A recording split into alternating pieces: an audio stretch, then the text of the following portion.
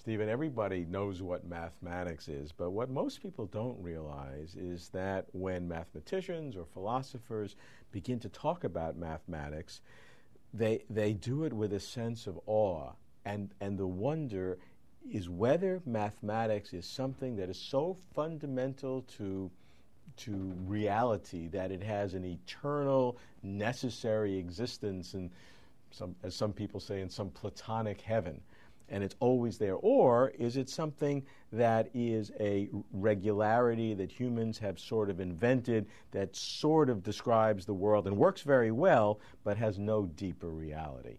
How do we begin to take those two dramatically different positions and evaluate them? Well, I think I've been interested for a long time in questions about sort of what is the essence of mathematics. I make my living building this thing called Mathematica, which attempts to cover in the broadest possible sense the kinds of things that mathematics might encompass. But so a question that I've been interested in also from the point of view of basic science is the mathematics that we sort of practice today the only possible mathematics, or is it a mathematics that is sort of a great artifact of our civilization, Correct, but sort of a historical accident artifact? The conclusion that I've sort of resoundingly come to is that the mathematics that we have today is in fact really a historical artifact. Now, that's not historically in the tradition of mathematics itself.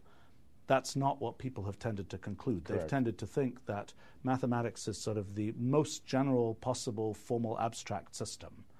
If you look at the history of mathematics, that's certainly not how it originally started out. I mean, in ancient Babylon, there was arithmetic for commerce and other things, and there was geometry for land surveying.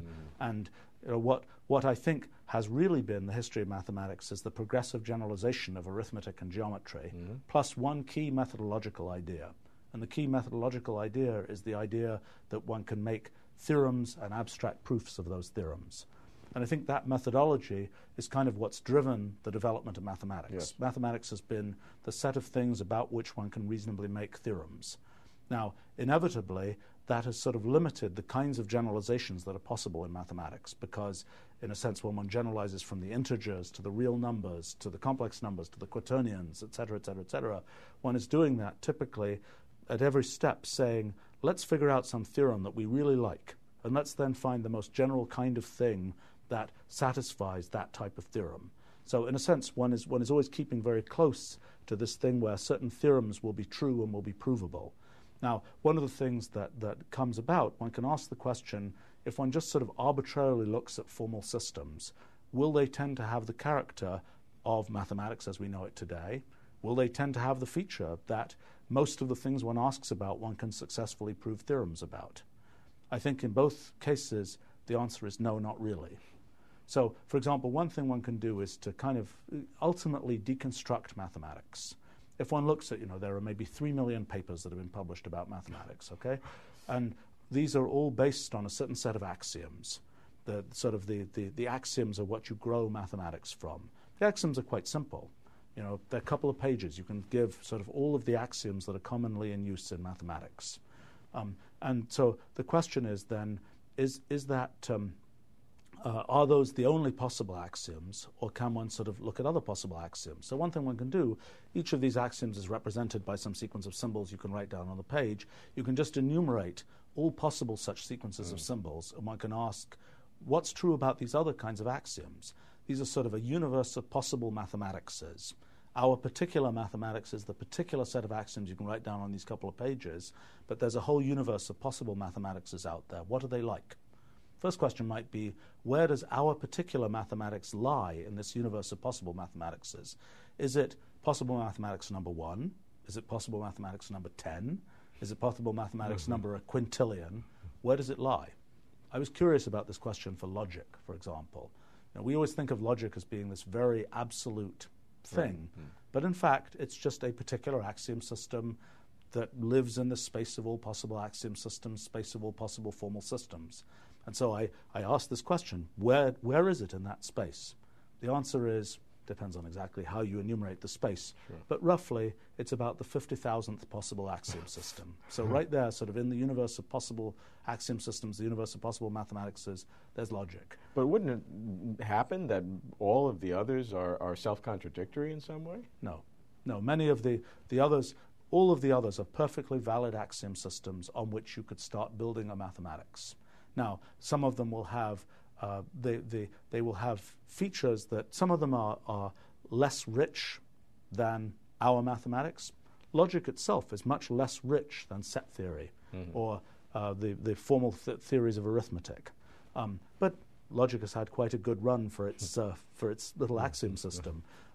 So, these other possible mathematics as you look at them, it's an interesting question. Can you recognize which one could be, is there something special about our particular mathematics? Okay. I don't think so. I think if the aliens delivered, a different possible mathematics, I don't think we would be able to immediately say that's not a reasonable, valid mathematics. Because it would be self-consistent, even though it would be radically different. Yes. The issue of so we can talk also about things like Gödel's theorem, and we can ask the question: one of the things that happens in these axiom systems is we can ask, can we, from an axiom system, can we figure out what's true based on that axiom system? Uh-huh. So, in a sense, the most fundamental fact about mathematics is that it's hard. It might be the case that given an axiom system, we could immediately deduce what all the consequences of that axiom system would be.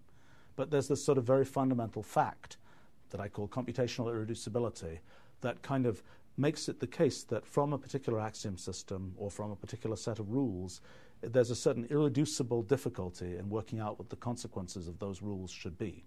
Same thing with axiom systems. That's sort of the most fundamental fact about mathematics is there's sort of an irreducible difficulty in figuring out from the axiom systems what are the true facts of that area of mathematics.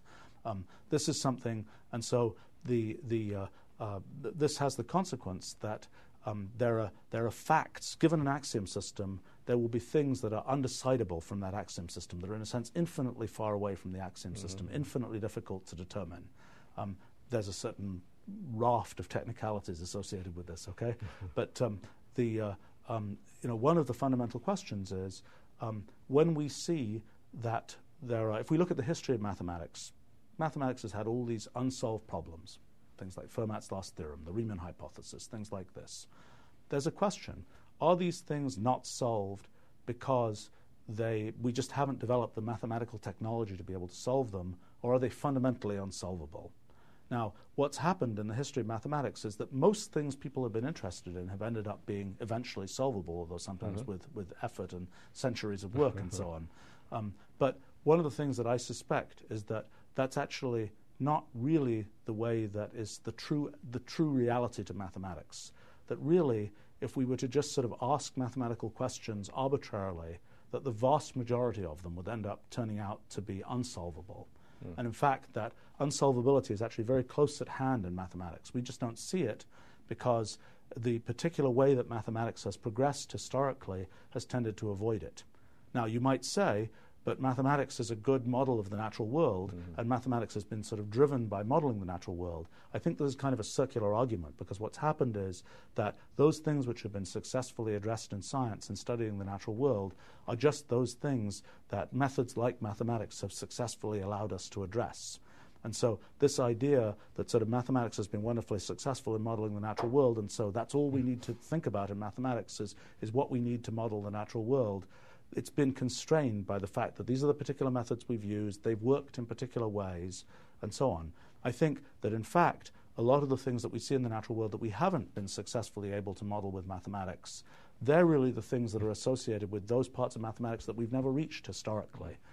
Partly they're the other mathematicses that haven't been the ones that were developed historically. Partly they're questions, even in our existing mathematics, that we haven't chosen to ask because they're not things that have arisen historically.